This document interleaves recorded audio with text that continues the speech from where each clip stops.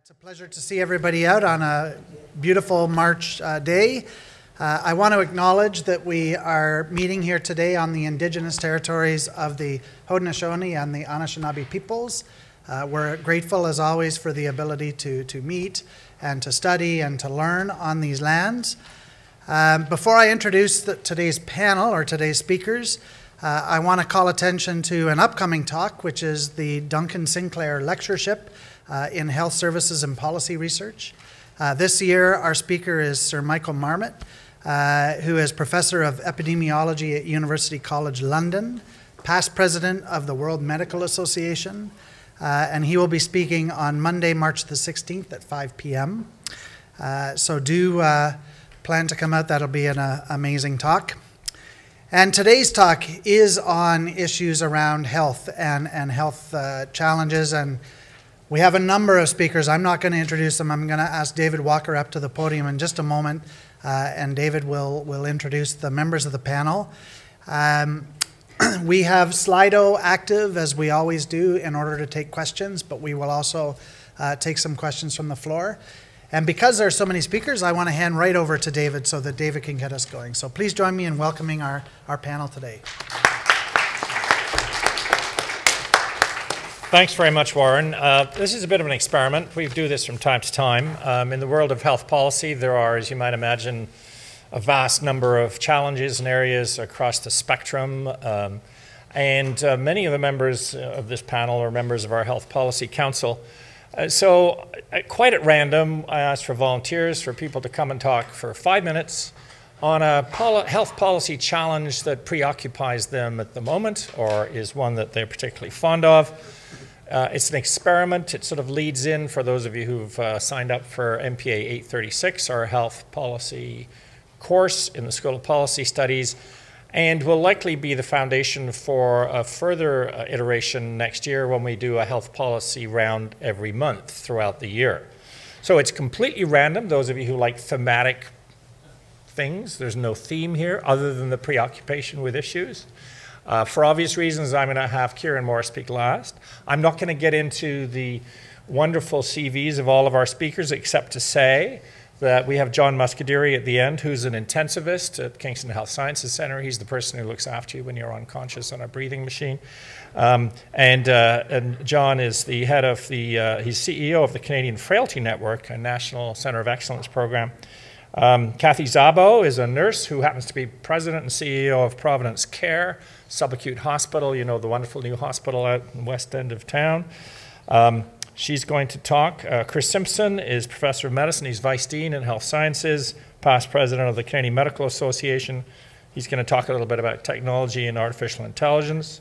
Kieran Moore is a professor of emergency medicine and family medicine like me, but he's also our medical officer of health. He doesn't have much to do these days, so he volunteered to come.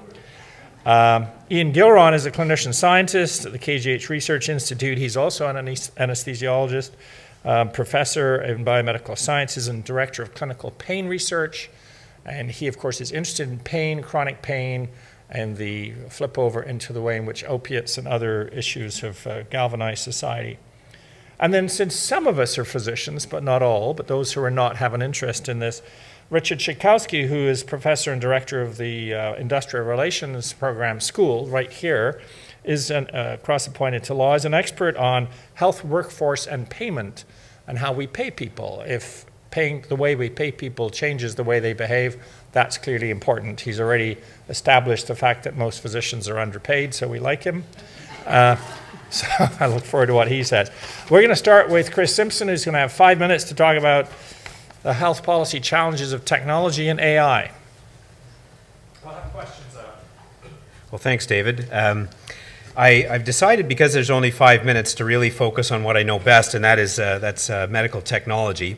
And I'll start by saying, you know, we know that as every provincial government in Canada struggles with healthcare costs that are rising faster than economic growth can support, we see calls for healthcare transformation. And these calls for healthcare transformation typically imagine that we'll be able to shift investments from the acute care sector to the community sector, from low-value care to care that gets us more bang for the buck, and somehow to a place where we can help people age better and stay healthier longer. That's sort of the where most conversations like this start. Those of you who have heard me speak before will know that I'm totally bought into that vision. The problem, of course, is that the need for acute care doesn't go away. People still get sick. They will always get sick, often towards the end of their lives. They may be older when they get sick, but they still get sick. And the great triumph of modern medicine is that we're living longer and we're living better than at any time in human history. And this surely can be seen as nothing other than a towering achievement. But the 60 and 70-year-olds who used to populate the cardiac wards when I started my career 25 years ago are now 80 and 90-year-olds, and they have problems that we can fix. When I started training, no one in Ontario would dream of doing bypass surgery on an 80-year-old. But today, the average age of the bypass surgery patient in Ontario is 81. And they're doing well. They go home 5 days post-op. They live for many more good years. That's the typical experience. So now we're on the cusp of a revolution in minimally invasive cardiac procedures, and that's where I wanted to sort of focus today as an illustration of a health policy problem. Today we have leadless pacemakers. That's a leadless pacemaker compared to this with a wire attached to it. The infection rate is 0% when we put these things in. I put one in 3 weeks ago in less than 10 minutes. These take up to an hour to put in. We have these procedures called TAVI, trans-aortic valvular implant, where people with tight aortic valves, people typically 80-year-olds and over, who otherwise couldn't withstand an open chest procedure, undergoing a percutaneous procedure through the groin where they have their valve replaced and walk out of hospital a day or two later. We have something called the MitraClip for people with mitral regurgitation who develop heart failure. Instead of, again, an open chest procedure, it's a percutaneous procedure that tightens up the mitral valve. They go home and do well. We have left atrial appendage closure devices to prevent stroke without the use of blood thinners. We have atrial septal defect closure devices. All these little, tiny, sophisticated pieces of machinery that we can put in people's hearts that have been shown to prolong and improve their lives. And we have this whole generation of implantable physiologic monitors that we can put in strategic places in your body to measure everything from your electrocardiographic activity to pressures inside the heart that can help us have real-time measurement and therefore real-time intervention in your care. And all of this, of course, is in addition to the bread and butter procedures like stenting and ablations and things that have collectively revolutionized the treatment of cardiovascular disease in Canada and around the world. And one of the things I used to say is that my job as a cardiologist is to make cancer Canada's #1 killer. And we've succeeded because cardiovascular disease is now #2. It's not #1. So cardiac procedures in Ontario have traditionally been funded by allocations to cardiac centers called funded volumes. And so centers are paid a rate per procedure, and we're not permitted to go over that number. So the problem is that the development trajectory of these new procedures is very complex. Clearly, there's years of work to be done before these technologies ever make it to the clinical setting. But once they're approved for use, there's another long time lag until funding comes from the Ministry of Health. So there's a long time that elapses from the first approved implant to standard of care status. And Ontario's cardiac care centers are recognized as among the best in the world. We're typically involved in the early evaluation of these new technologies, and that means that Ontarians are usually among the first in the world to be exposed to these new cardiac technologies. TAVI is one recent example. 10 years ago, an 82-year-old with severe tightening of the aortic valve who couldn't withstand open heart surgery would die from this, usually not a very nice death. Today, they can have their valve replaced by a percutaneous procedure and they walk out of hospital, as I said, the next day. The fact that Ontario's cardiac specialists are involved from the beginning means that they build expertise and experience, and we build institutional experience. And when the procedures finally hit prime time and the funding comes, the centers are ready to scale and spread rapidly. But with no funding in these early stages, Hospitals have to eat that cost. Hospitals with rich foundations tend to gain early experience. This in turn positions them to be first at the trough when the funding does come, and it always seems to mean that some centers are out of the gate with new programs before others, and as a result, these differences get perpetuated. The end result is inequitable access for Ontarians. So simply put, why should Torontonians have preferential access to new approved procedures just because University Avenue rich hospital foundations have made the early investment while others have not been able to? One potential solution is to develop a funding mechanism to allow all academic tertiary care centers to participate in program development for new procedures and technologies that are clearly on a trajectory for approval so that they can develop institutional expertise and competence at a rate that will allow them to be fully up to snuff when funding is approved. This, of course, comes at a price because some technologies that appear promising at first can suddenly and unexpectedly fail, and when this happens, the investment has been for naught. One could reasonably argue that losing this investment in one or two centers only is better than losing a larger investment in many centers. So, to sum, should OTAC, the Ontario Health Assessment Technology Committee, or some other body, have a mechanism to choose emerging technologies that look very promising and approve more centers for provisional funding during development? To what extent should the manufacturers of these technologies be compelled or persuaded or incented to underwrite or share the costs of program development in mature centers? Or is it a necessary evil that new technologies, once clearly established as standard of care, are rolled out inequitably in Ontario? I'll stop there. Thanks very much, Chris. Next, since we're talking about the amazing interventions we can make in the elderly particularly, let's ask John Muscedere to come and talk about his preoccupation, and he can stay where he is if he likes, in terms of his role in the Canadian Frailty Network and as an intensivist. John? Great. So thank you, David, for inviting me, and it's a pleasure to be here. So I'm going to start off with, first of all, a bit of context about aging, and then segue into frailty and what we'd actually do if we were actually able to implement a public health approach to frailty and prevention of frailty, and then look at some of the healthcare aspects of frailty. So we know, and I think it's no mystery to anybody, is that societies around the world are aging. Canada is no exception. So from a number point of view, about 16% of people in Canada right now are over the age of 65, and this is going to rise to about 23%, or over 10 million people in the next 10 years. And that's a big demographic change. You probably have all seen all the articles that the number of people over the age of 65 surpassed the number of people under the age of 15 recently, and that changes society around. A lot of the programs that we have were traditionally geared to children and to education, but now we actually have a bigger segment of our population that's older. And then if you start to actually look at what actually has happened with aging, with over the past 50 years, because of advances in public health, advances in medical science, and advances in social care, we've been able to shift the aging curve. So we've increased the longevity of the population, and a lot of people are surviving in good health with maintained function.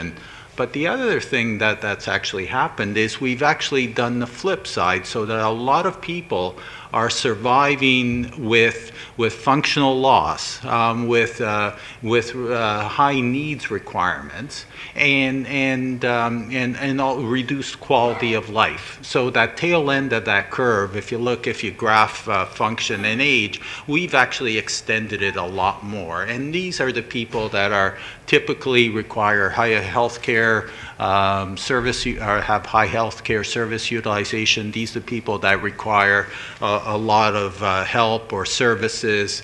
And if you start to look at the impact on society, so not only from a medical care utilization, These are people that have high medical care utilization, but they're also the people that have requirements from informal caregivers or people not associated with the healthcare system or social care systems. And at the present time, it's estimated there's around 4 million people in Canada that provide these services to older adults.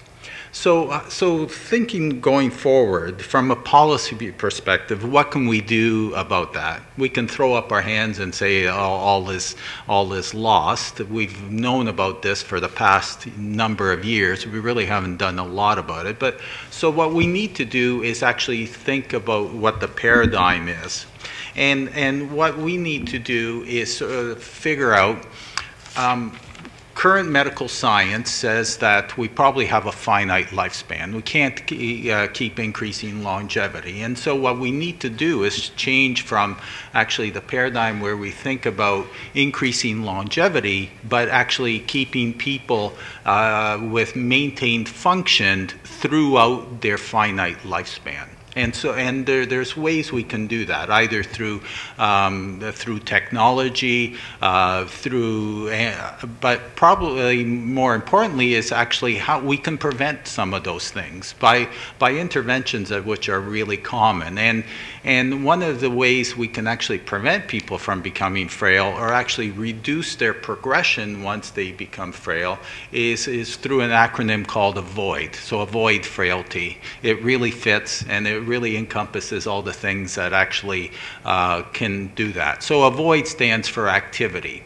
We know that that maintenance of activity and exercise as you grow older is good for maintenance of function, and also probably is preventive against the development of dementias or cognitive loss. So maintenance of activity. Vaccination. So there's vaccinations that people can receive. So for example, influenza vaccination, shingles vaccination, pneumococcal vaccination that may prevent the start of that deterioration that happens when people get these infections. And we know that the rates right now are the penetrance rates or a number of people get this are around 50 to 60%. So not very high.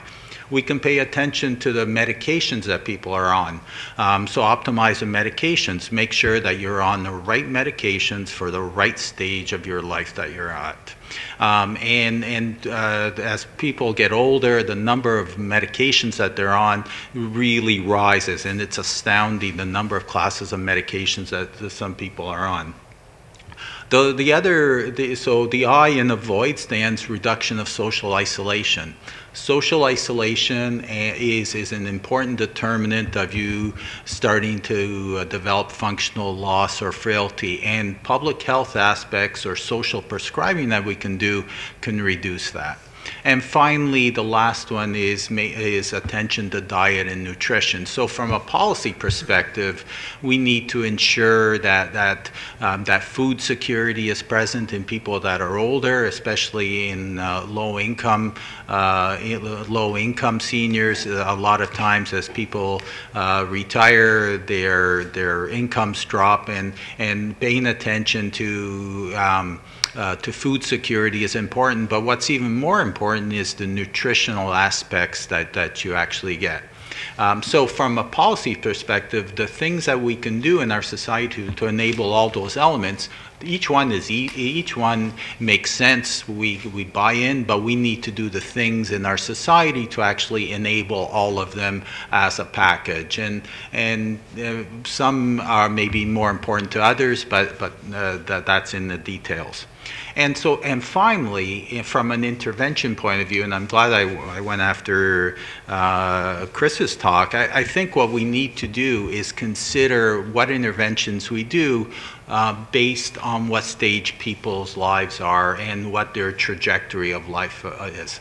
in some people that are, and we know that if you take into account frailty in what procedures you do, that really determines the outcomes from any medical procedure. So if we know that you're on a downhill perspective or trajectory and you're reaching the end of life, then sometimes medical procedures will not change that. And we need to be really cognizant of where people are in their life before we do those things. So I think there's things that we can do, and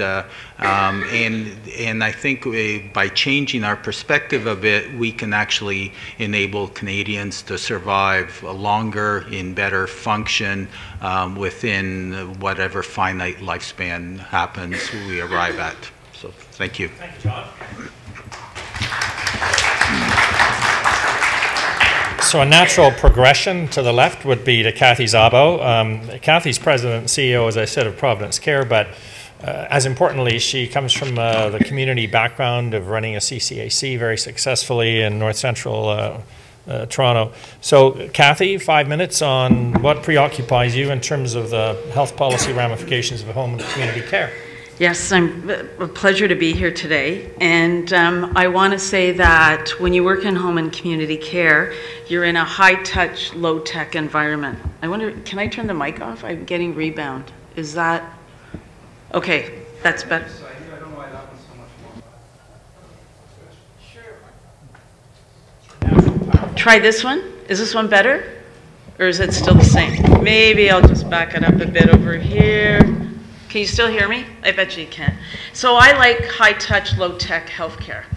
I've spent my life primarily in home and community care and in the subacute system now at Providence Care, and it's an honor to work with people who really believe that when people come to us that they need help, they trust us to get them the right care in the right place at the right time, and appreciate that while we are keen to understand their medical diagnosis and treatment, and we do that really well, what we're there to help them with is to manage their activities of daily living across a continuum of care. So one of the first days I was here, one of the patients said to me, "KGH saved my life, you gave it back to me." Well, I wanted to walk, and 3 years later I can walk.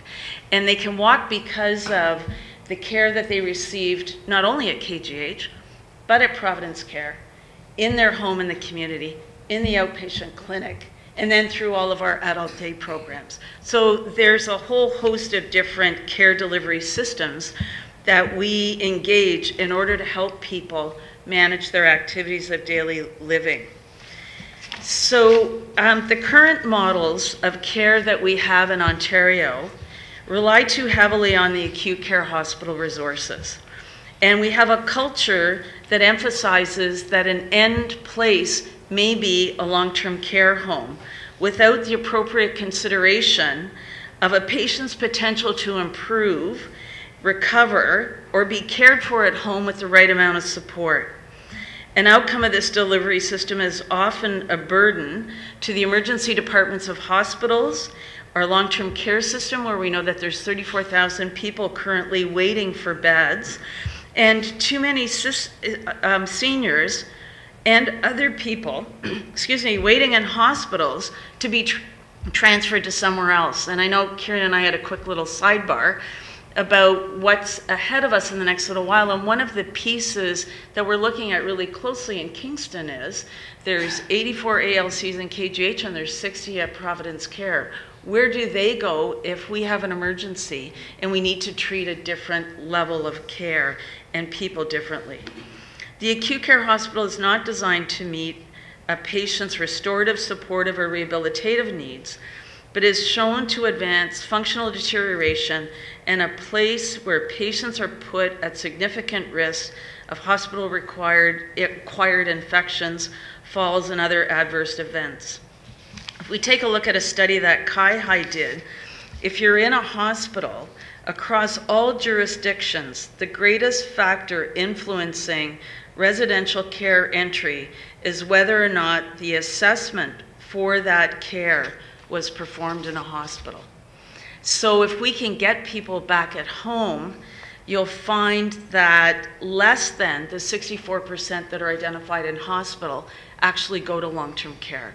We're actually manufacturing people for the long-term care system, and we have a long-term care system or a community system that really looks at an end destination versus a place where people have to come and be restored.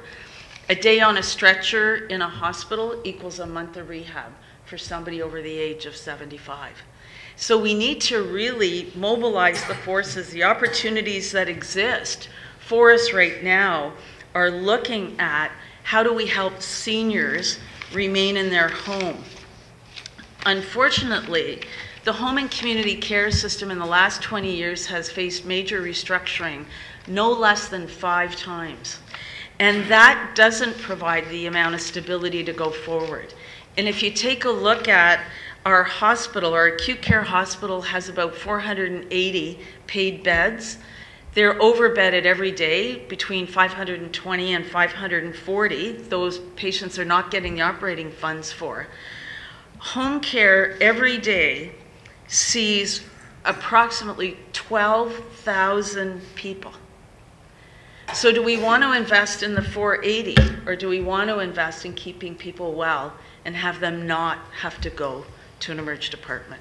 How can we mobilize the community and the community resources to use the paramedics to the maximum of their ability, to take a look at how people remain home, and most of all, talk to people about what kind of care they expect from us, because they are at a vulnerable part in their life, so that we can be assured that when we need it, that Chris's pacemaker can be implanted immediately on the person that needs it, that that hospital is functioning as well as it can for the 480 people, not the extra 60 or 80 people that they're caring for that don't have an acute care illness, that they're getting the care that they need if they go home. When I was at the CCAC in the York region, we had a LHIN who was very progressive, or maybe they just kept getting beat up by us at the CCAC to give us money. We started 2 really good programs there. One was not just Home First, but it was Home First and Home First Plus. For 2.5 years, we looked after somebody to keep them at home. We had 12% of the people that were absolutely eligible for long-term care and or placement in a retirement home or somewhere else. They actually took their name off of a long-term care wait list. We increased our ability to have people come to the end of their life in their home with their family by 6%. That was amazing. So if we can actually talk to people about where do they want to be, mobilize their family, have them get care where they need to get care, provide the socialization, the activation, the recreation that they need through adult day programs, we can relieve the burden of the hospital. And I'll start by saying our LHIN gave us $150,000 one year, close to the end of the year. And instead of doing the traditional home care services, we decided we want a medication management support service program. We actually won a few awards, and this was back in 2012, international awards and Canadian awards from a public service perspective and from IHI. And what we found when we sent a pharmacist with a CCAC coordinator into a home to review someone's medication in the privacy of their home versus when they were walking out the door from the hospital with their bag of medications was that we were able to reduce their medications on average by 2 pills a day. But what that equaled to was we reduced their falls by 67%, reduced their trips to emerge by 80%, managed their pain better by 54%, and the bottom line, they told us they just felt better because we were able to optimize their medications in their home where they were taking them. So I'm all for home and community care. Thank you, Cathy.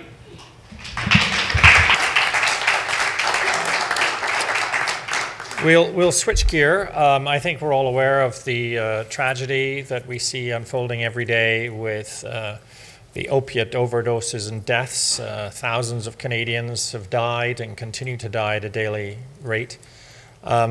This often covers up the discussion of the fact that many Canadians live with chronic pain, Ian Gilron is an expert on pain, and he's going to talk to us a little bit about pain and the various ramifications from a health policy perspective. Thank you, David. Thanks for inviting me to speak, and thanks for all of you for coming. I guess one of the themes of health policy is rationalizing resources, and most of us have, through our career trajectories and our passions, sort of become advocates for one portion of the population that needs. So, as David says, this is something fairly different. I'm going to get on my soapbox and try to convince you that we need to actually get more health policy attention and resources towards the care of patients suffering from chronic pain. So this is intuitive to most people, but it bears kind of describing the fact that chronic pain can occur in all age groups, is commonly associated with other diseases like cancer, heart disease, diabetes, and arthritis, and is also a complication of surgery and trauma.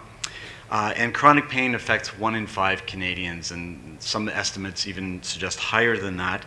And that means that several of you here today suffer from chronic pain on a daily basis. And most of you know someone who is close to you who suffers from chronic pain. So just to review a little bit of biology, I think we always need to remember that our nervous system is very strongly wired to make sure that pain functions as a warning signal for health problems, for example, chest pain for an impending heart attack, abdominal pain, let's say for a ruptured appendix, or pain anywhere in the body that signals the growth of a new cancer. But other than this protective function, sometimes pain for reasons that we don't completely understand becomes chronic and actually serves no purpose to us at all, but just to cause needless suffering. And really, it's such a subjective experience that, you know, it's hard to really explain this without giving you a patient narrative. So here are some excerpts from a personal narrative from someone who suffers from chronic pain. So I'll read you the quote. I suffer from 24/7 pain for the past 7 years after a hiking accident where I broke my ankle. A month later, I started getting shooting pains in my feet and was then diagnosed with CRPS, or complex regional pain syndrome. I feel burning sensations, stabbing pain, and coldness, and also skin-colored changes in my left foot. It is hard to explain more than that, as words are not enough. I've been tried on many different treatments with little benefit, and I'm still desperate as the pain is continuous. The worst thing is the loss of the life that I once knew, driving, traveling, boating, hiking, fishing, cooking, being independent, and not having to rely on my wife to do everything and just to enjoy life. It has been difficult to cope, but the love and support from my family has given me hope, and hope is what I need to keep going with pain levels above 10 out of 10 every hour of the day. That's the end of that quote. Important to recognize recently, the International Classification of Disease, ICD-11 version, has recently classified chronic pain as a disease in its own right, and researchers continue to search for cures for this needless chronic pain. When pain becomes chronic for months or years, we also need to recognize the challenges to medical practitioners, because one challenge is to continue evaluating the patient to make sure that any treatable or reversible causes are found. So someone with chronic low back pain for 20 years can still develop a serious kidney tumor or some other problem that presents with back pain, and those things are intertwined in terms of clinical evaluation. But in the meantime, a second challenge is to seek treatment efforts that reduce pain and the effect of pain on one's emotional and physical function. So pain specialists and researchers have long recognized the need to focus pain management efforts on recovery and improved function. So reducing the pain or eliminating the pain may not be possible, but there are many other coping treatment effects that can help us with recovery and functional improvement. This is being done using a multimodal and multidisciplinary approach that addresses the biological, psychological, and the social aspects of chronic pain. And now the evolution of the opioid crisis over the past 20 years in North America has taught us that relying exclusively on drug therapy for chronic pain is quite often ineffective, and certainly in the case of opioids can be unsafe. Because of this, a thoughtful, stepped care, multimodal, multidisciplinary approach to chronic pain is very often needed. Now, as with other complex chronic diseases such as multi-organ blood vessel disease and diabetes, best care practices for chronic pain, including physical, pharmacological, psychological, and even social work interventions, are often needed. And this long-term multidisciplinary care takes a lot of resources, and currently there are not enough resources being allocated to chronic pain care. So there is a light at the end of the tunnel. Never waste a good crisis. So there's been a lot of momentum with people that have been really working to advance the cause of chronic pain management. And the opioid crisis has shown us that the healthcare needs of patients with chronic pain cannot be neglected. So over the past 5 years or so, synchronized efforts by the Canadian Pain Society, the CIHR SPORE Chronic Pain Network that we're involved with, and as well the Health Canada Canadian Pain Task Force are being geared towards the development of a Canadian pain strategy that will improve the assessment and management of patients suffering from chronic pain. However, this will require sort of growing engagement with health policymakers and an expansion of health resources in this area. And I'll stop there. Thank you. Thank you very much. We'll lurch sideways again and ask Richard to talk about health workforce and payment. As I said earlier, the way in which people are paid will often alter the trajectory of what they do, how they perform. And Richard knows a lot about this. Go ahead.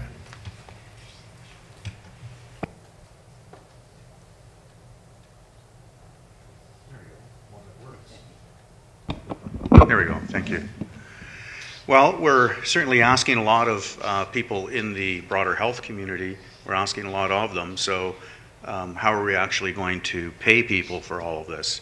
And it's become, in my view, at any rate, a fundamental policy issue. So two major challenges in compensation, I think, need to be addressed. The first is with respect to optimizing the pay systems and structures and how pay is actually determined. So for example, with physicians, we currently have fee-for-service, we have capitation, we have salary, we have an almost endless number of blended models. And overlaying this, we have a somewhat blunt idea that the model or models for primary care ought to differ from that of various specialists. The way we ought to think about compensation systems is that they can provide a lever to align and support achieving the desired healthcare outcomes, as well as the preferences of healthcare workers. Okay. It's widely understood in the study of compensation that the alignment of pay levels and pay modes with the desired outcomes is critical to achieving those outcomes, especially where the services being produced are labor intensive and labor is highly skilled, as it is in healthcare, and where it also comprises, in the case of healthcare, a very large proportion of total expenditures. It's also understood that alternative pay methods have very different incentive effects, and the need to seriously address this issue is perhaps one of the biggest elephants in the comp room. Pay levels are only a limited source of incentives, however. Pay levels, true for physicians, for example, because more pay yields diminishing returns in terms of creating those incentives. And there's no meaningful risk of being terminated. That is to say, there's no real meaningful downside risk. Overall pay levels may roughly reflect physician education and skill levels, but certainly they're not determined in anything that we would refer to as a marketplace. And there's little in the way of pay for performance, referred to in the literature as incentive intensity. So as an example, if the overarching objective is increased emphasis on promoting health in the population, so by that I mean rewarding health providers who provide lifestyle guidance relative to the current emphasis on provision of care in response to adverse health events, then the compensation system should be aligned with this objective and incentivize the provision of the level and type of services that support those types of outcomes. Examining and accounting for the emerging preferences of health providers, what I would refer to as the supply side, for alternative forms of compensation and other terms and conditions of work also needs to be a part of the process of aligning compensation systems within the broader system. So here an example would be accounting for intergenerational differences in preferences for work-life balance. Overall, there's a dearth of research evidence on what types of pay models would be best suited to achieving these sorts of alignments. There is a second major challenge, more at a macro level, and that challenge concerns the functioning of the broader system we have for determining compensation. And again, I'll use physicians as a bit of a pressing example.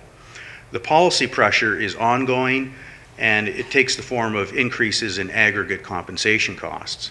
So the policy focus is on the pay envelope, which is currently formally negotiated at the province-wide level in what is effectively a form of collective bargaining. And as a part of this process, the most recent pay package has been subject to intensive interest arbitration. These processes increasingly determine pay relativities across positions and work settings, such as hospitals, clinics, and so forth, but are not necessarily either equitable or efficient. Compensation costs in some pay structures are essentially set through a labor relations framework that has evolved unsystematically. It's under visible signs of stress and may not, in fact, be well suited in its design to meeting the objectives and pressures in the healthcare system. So in order to achieve greater incentives to promote health, pay systems need to be optimized in relation to the particular setting in which the health services are delivered. The adoption of a fairly traditional labor relations system and its impact on pay relativities and levels, in my view, needs to be significantly reconsidered. Done. Thank you, Richard. And last but not least, Kieran Moore, our Medical Officer of Health. In terms of health policy, what preoccupies you, Kieran? Preoccupies, not occupies. For some reason, we get pulled in multiple different directions, and certainly, as Ian said, never waste a good crisis. We are in somewhat of a response mode at present with a pesky little virus that is spreading internationally, and I'll get to that in a second, but I did want to say that I thank you very much for the opportunity to speak here today. Thank the presenters. I heard, and perhaps that's my public health prevention focus, that we had a lot of discussion about avoiding frailty, keeping people well, keeping people out of the health system, providing innovative new care that shortens their length of stay in hospital when required, and adopting these innovations. I heard that we have to have incentives to keep people healthy and for the workforce to be promoting health promotion, and that we have to deal with some ongoing population-wide threats like the chronic pain epidemic.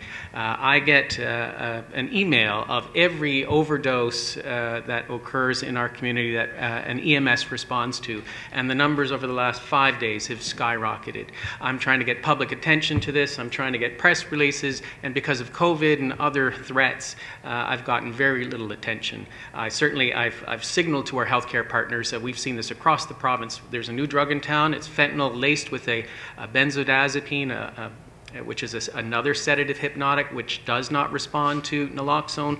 And that spike has been in the last 5 days across the province and significantly in our community, with 3 overdoses just last night.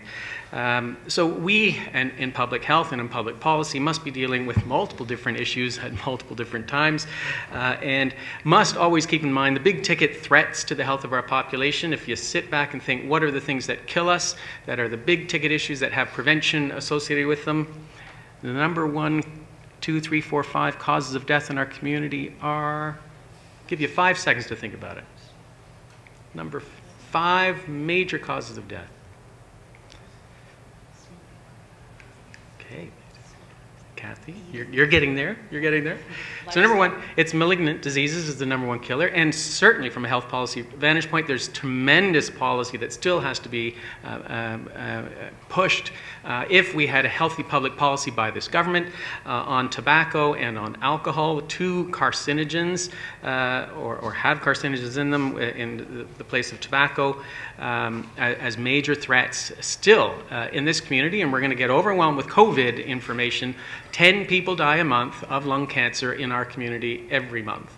And we can't forget that what truly is causing harm and death in our community on a daily basis. And we spend a tremendous amount of money trying to keep these people well in their last years of life as they go through chronic illnesses and then through the malignancy. And it's a tremendous health cost burden and family burden for these diseases, many of which are preventable. We can't lose sight of that. Secondarily, cardiovascular disease. We have around 300 deaths a year in our community from cardiovascular deaths, and then cerebrovascular deaths. Accidents and injuries still are number 4 in our community, and overdoses are considered accidental deaths for the most part. Most of them, 95%, are accidental and not suicides, and that cause of death is rising, and the youth in our community are dying disproportionately from overdose as a cause of death, and causing our life expectancy as a community to go down because that 25 to 44 population is dying from their exposure to these drugs in our community. The 5th is chronic obstructive lung disease, again preventable through good tobacco strategies, which our government has not been willing to embrace fully. We must have a tobacco endgame in our community as that exposure affects health across multiple disease groups and is all preventable. And then, only then, do we get into infectious disease deaths. So influenza and pneumonia as the 6th. So talking about influenza, pneumonias, and other respiratory pathogens, yes, we have COVID-19 circulating around the globe at a tremendously rapid rate.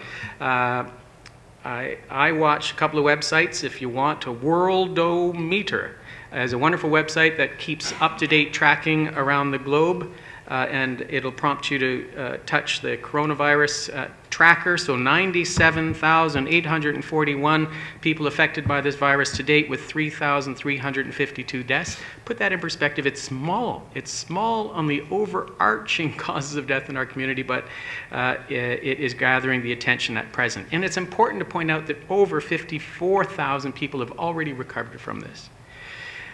It is a threat, though, to international travel and trade, and is spreading rapidly around the globe. We have no population health immunity to this. This is a novel, new virus, and hence we are all susceptible to it. The things that you can do to prevent yourself from getting infected are washing your hands frequently, not bringing your hands to your face, social distancing ourselves 2 meters from anyone coughing. And I have a cough-o-meter going right now, and I listen for coughs in the room. I can tell you, once we get COVID in our community, we've done lots of testing. We have no positives in KFLNA or in this region of Eastern Ontario, but we will. And we must prepare for it. And as Cathy said, we in the health system are preparing for the eventuality that we will get cases. But you can take these basic precautions of hand washing, social distancing. I'd avoid mass gatherings. I have stopped international travel. I'm not going to medical conventions that I had planned even for April and May of this year. I've canceled. I will attend by Zoom, and we are creating a policy for Queens. I would agree that non-essential travel should be canceled at Queens as a basic precautionary action. It is anticipated that this virus will enter our community. It will hopefully not spread quickly. And our job as a community right now is containment, is the early detection of the first cases in our community, then quarantining their contacts. Around 10% of the contacts may get COVID-19, so we'll be watching them very closely, and then monitoring for any spread elsewhere in the community. I promise you, if we get spread in a university setting or in a school setting, those schools will be closed. The university and colleges will be closed. That is our only public health measure, is isolation and quarantine. We don't have a vaccine, we don't have antivirals, but we're prepared to take the action that's required to protect our community. In China, in Wuhan, we have no idea of what's happening for children with this virus, because the outbreak in Wuhan started when children were not in school, and they never let them go back in school. So in terms of data that we don't really know about, we don't know how this will affect children. The very young, just like an influenza, probably will have a significant illness and probably will have pneumonias and a requirement for admission. As we know, the very old in China are having the requirement for oxygen and ventilatory support. But in an abundance of precaution, we don't want our children exposed to this virus till we get further science of how they could be affected. So we are working diligently. We're prepared to work with our community to identify the first cases, and any returning travelers that we've worked with have been very diligent, whether they've been from South Korea or Italy or China at present, to self-isolate and to contact public health. At present, two countries, well, two areas, Wuhan and Hubei province. If you're returning from that area, you must contact local public health. We will follow you for 14 days. We will test you if you get symptoms. The main symptoms are fever and or cough and or difficulty breathing or shortness of breath. If you get those, we will go to your home, we will swab you, and we will see if you have the virus, and then we will follow up on all of your contacts. And that is going to be our containment strategy for the foreseeable future, to detect early cases and prevent transmission in the community, and prepare our health system for the potential of a surge in visits, which I hope doesn't come. I hope we can contain for as long as we can, until we know if there's any antiviral medications and or a vaccine in a year or two that could potentially be publicly available. I'll stop there.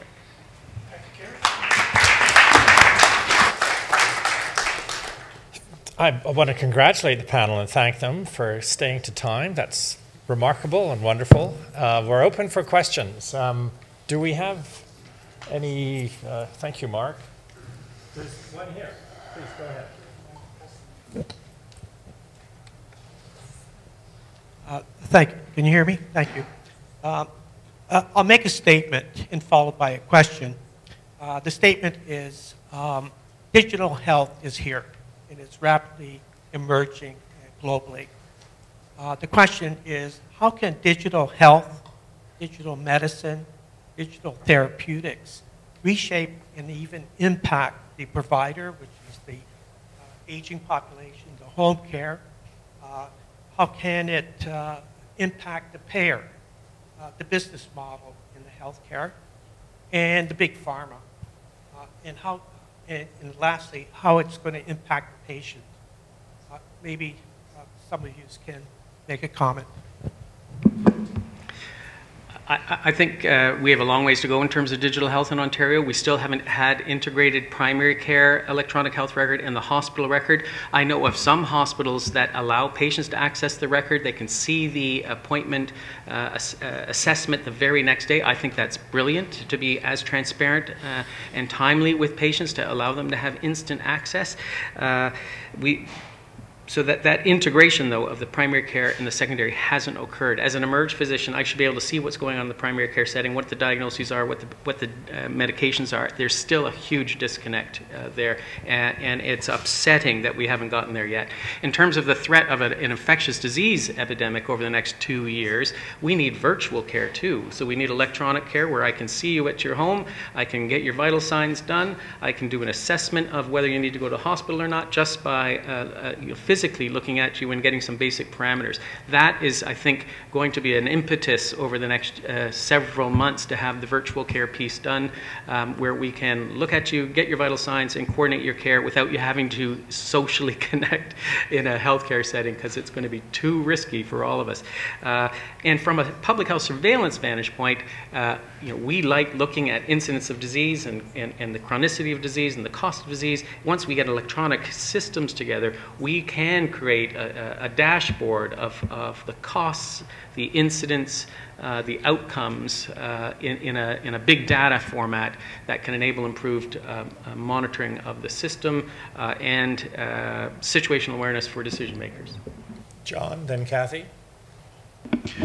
So just to add a bit to that, I think digital health has the potential to transform how we actually